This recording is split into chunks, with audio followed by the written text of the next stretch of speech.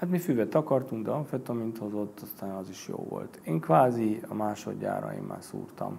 Tehát én akartam is, nekem tetszett, és akkor rám nézett ez a srác, és akkor azt mondta, hogy te drogos leszel. Én akkor megfogadtam, hogy soha nem fogok leállni. Tehát amíg élek, én mindig speedezni fogok, annyira imádtam az anyagot. Egy 15 éves koromtól szúrtam folyamatosan. Nagyon megnyomtuk a péntek-szombatot. Ez ilyen 15-20, nem tudom, szúrások folyamatosan.